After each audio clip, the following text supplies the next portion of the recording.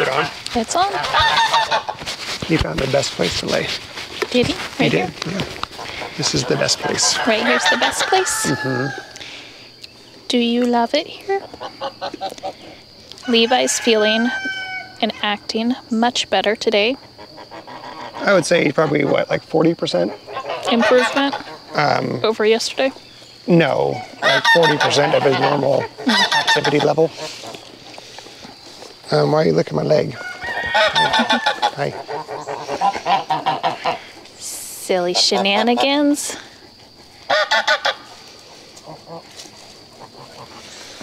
See if there's eggs over there. I saw them all over here yesterday.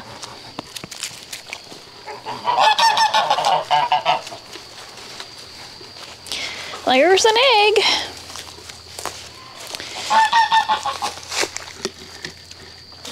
One egg. Is there an egg in there? Just one.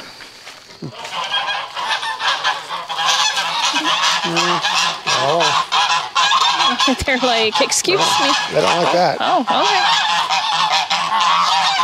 We're leaving your nest alone. We're leaving your nest alone. I think somebody asked in a comment why we have so many geese. Yeah.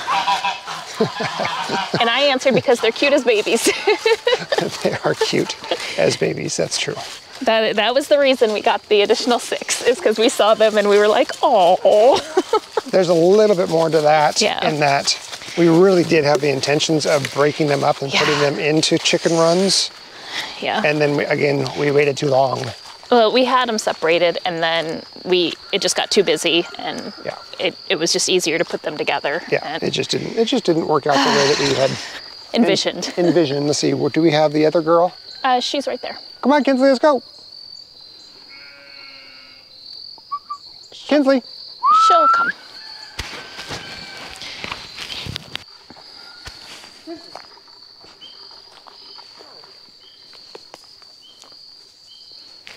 What are you doing, silly? But we also wanted a male so we could breed them. Because I'm pretty positive that the Emdens are all females. And so what we'll likely do is get rid of at least 2, if not 3, of the white Chinese ones. We think one is maybe a female. We'll have to vent sex them to double check. And then we'll keep the nicest of the boys. And the reason I say we might keep, only get rid of 2 of the boys is you can have, like, we could breed just Chinese whites, and then we could do Chinese white Emden pairs. Mm-hmm. Or so we could do both. Mm-hmm. So, but we do want to hatch out duck eggs and geese eggs this coming year. If we can find the duck eggs. It'll be, I don't know. I'm hoping, since they all stay around the pond, that they'll use that as their area. Yeah. But yeah. Yeah, I guess got to find it in the pond. That's a pretty overgrown area. Yeah. When we had to go to the, go get feed today. And when we got back to the homestead, we heard the Chinese geese by the pond make a huge ruckus. Huge ruckus, more than normal. Yeah. So I went over there, and turned out just a rooster had flown into their area. They didn't like that. They did not like that. The rooster's like, oh, this is great. This is fantastic. The space, got ample water. Yep. And so I was over there, so I was just kind of observing things, and I only saw the male mallard. I couldn't find the female mallard. I couldn't find Quacker. I found Jack. I couldn't find Quacker. And I searched and I searched and I searched, went down to the bank of the pond, and I was searching, I was looking. I saw the other runner ducks, or they're not runner ducks, they're khaki camels. Khaki camels.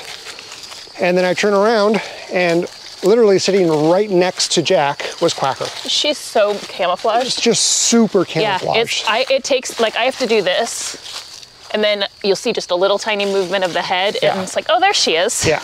Yeah. So I was like, okay, well, if I can't find her, finding her eggs might be very difficult. Yeah, at least their eggs are blue, so. it'll maybe make it a little easier to see him. You keeping up there, buddy? Good job. He's doing his best. Yeah, he's doing his best. Today was a pretty, it was a slow day. It was a slow day. Did the walk with the doggies this morning, and it was just a walk. Even Levi wasn't running around. And then we had a pest control come out because around the eave of the house, all over the place, we just have tons of wasps. Tons of them. Yeah, and they're it's just gotten swarming so bad everywhere. And so it was just too much for me to control. So had a bug control come out and do some spraying, which we're not huge fans of, but we can't have wasps living in the house. Yeah, when you can't walk into your own house without being fear of being stung, that's just bad. Yeah. So we did that, and then we went into town to get some feed, and then we also decided to go to a salvage place to see if we could find some tongue and groove boards and some for doors. the ceiling, but they didn't have any. Yeah, they didn't have any, which was unfortunate. Yeah, so we did find a couple interior and exterior doors that might work for some of the changes we want to make. Yeah. Yeah, so that was kind of the extent of the day. We haven't even unloaded the feed yet. Yeah. I think I'll try it tomorrow when I put some oil in the... Oh, we got oil for the tractor. In the John Deere, and then see if it can lift the 1,000 pounds that we usually have. Usually we get about 20 bags of feed at 50 pounds a piece. That's 1,000 pounds. So we'll see if the John Deere can handle that or not. I don't know what we're doing. I just kind of walking. Yeah. I was just following Levi. Yeah. It's nice out. It's not It's very hot nice. out. Yeah. So if they want to walk and go down to the creek, that's fine. Get some exercise before calling it a night. Yeah. Before it gets too dark and we can't go back here. Hi, Winnie. You're such a good boy. Oh, Levi's trotting off. Doing a little trot. Little trot. But his tail's up. Yeah. So that's good. It's not down like it was the other day. I'm glad he's mobile, but I'm also glad he's not running around and overdoing it. Oh, I also did just a little bit of cleanup today. You did. We have a rug right outside the RV steps, and the geese tend to lay there at night. Yeah. And where geese poop is. And so that required some major cleaning. So I cleaned that. And then I was like, I'm cleaning, I might as well just keep going. So I started spraying down all the rocks, the driveway, the river rock in front of the house, getting all of the dirty spots on the rocks washed away. And then I took the leaf blower and I blew all of the sticks and all the leaves off of all of the gravel, including the entire driveway, length of the driveway. So I was in a mood. It's like, I just want to clean. You're like, I don't want to do insulation. I'm gonna clean.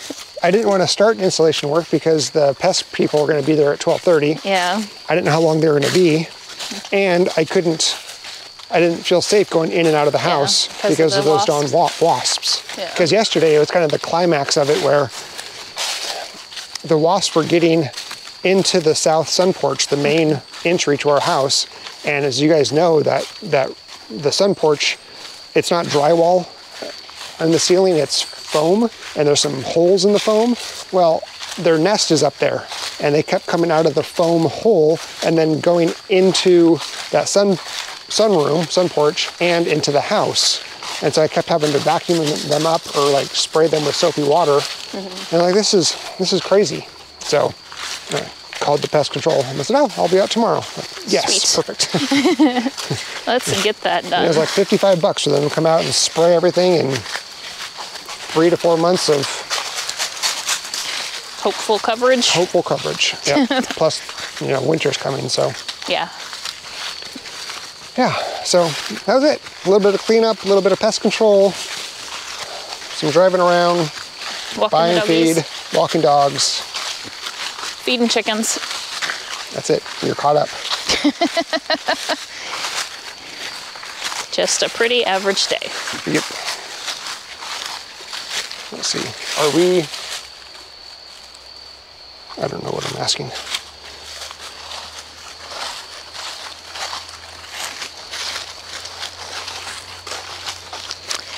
And we've been mentioning the ticks have been really bad. The ticks have been horrible. And it's really pretty. Yeah. It's not very bright, vibrant colors, but it's really cool. Well, some of them are. Yeah, I mean, there's the cool changing colors, but I think a couple years ago it was way more vibrant. Yeah. It was a pretty dry season, so. Anyway, you were saying? Yeah, so the ticks. So tonight we'll give them their monthly dose of flea and tick prevention, heartworm, all the stuff that we always keep up on their meds, as I'm sure y'all probably realize already. We definitely treat the dogs like kids and make sure that they're healthy and make sure they're got everything that they need. So we just continue to brush off all of the little ticks and anything that we can find, but most of the ones we've been pulling off them have already been dead. Yeah. Because they're not overdue for anything. And like Nate mentioned the other day, he sprayed Wondercide on Levi because he had so many, because he was not feeling well and laying in the tall grass. So.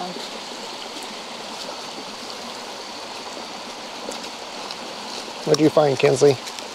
Probably a stick. Probably a stick. I was gonna say a stick or a walnut, but down here, probably a stick. Hi, bud. That's all you wanted? You just wanted a drink of water? You just wanted a drink? Oh, somebody said your favorite tree looked like it had a heart carved in it at one point. Oh, really? Yeah, it was one of the comments. I wonder if it does. Where that is. That'd be cool.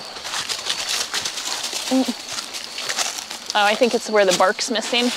Maybe up above where your head would be. It does look like a heart. Yeah, it does kind of look like a heart. I can tell you what that is. Oh, the ivy? Yeah, I came in, I had some clippers, and I came in and I cut this, you can see the ivy right here. I cut it out and I pulled it off, and so some of the bark ripped off in the areas I was pulling it off. So, but yeah, that does look like a heart, doesn't it? Yeah. That's cool. And then I also went over here where all of the grapevines, they go up and they, go to the top of the tree. So I killed all those grapevines too to prevent them from snuffing out this tree. Because that'd be sad. Yeah, that would be sad. It's such a beautiful tree. It really is just a beautiful tree. It's and huge. It looks strong and healthy. Uh-huh, yep. Unlike so many of others of ours. Yep. Did you get your drink? Huh? Did you get your drink? You feeling good now? Hi, buddy. You coming? Come on, Richard.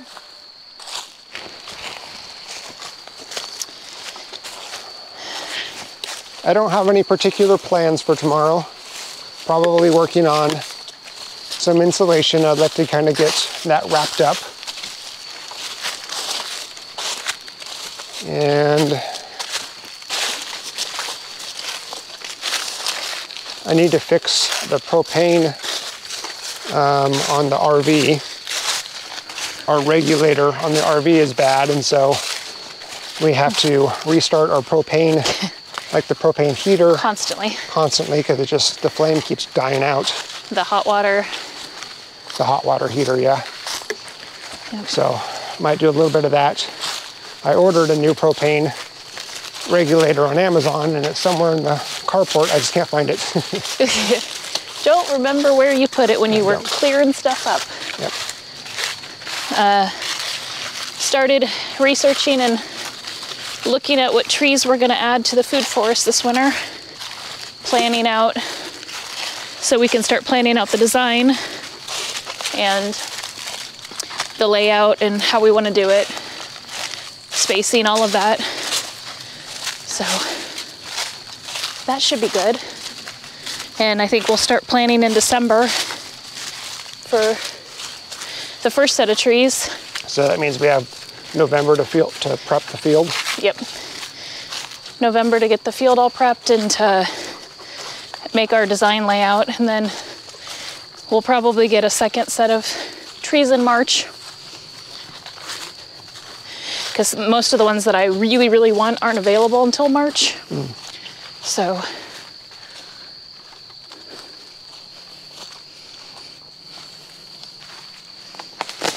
Ow.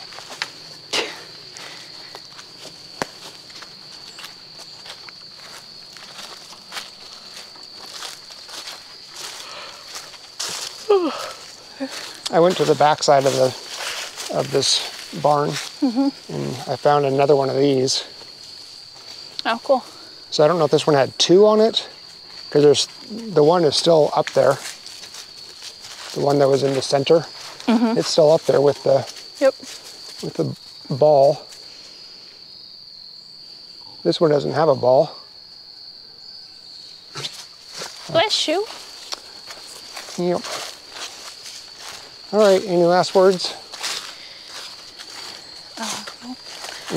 Not really. I was just trying to think of weekend plans. You kind of went over yours.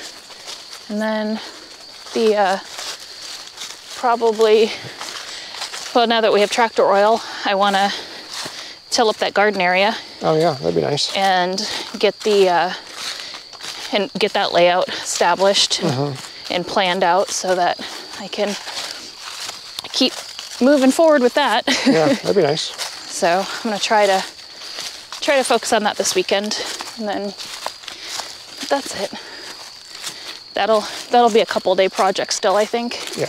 Because building all those garden beds takes forever. See, did Levi go through? He did not. He went up here. Yeah. Right when we passed the barn, he went up through. Oh, okay. Yeah, I guess I'll keep it open again. All right, well, we'll then see you on Tuesday. Have a great weekend. Yep, have a good weekend, everybody. Bye.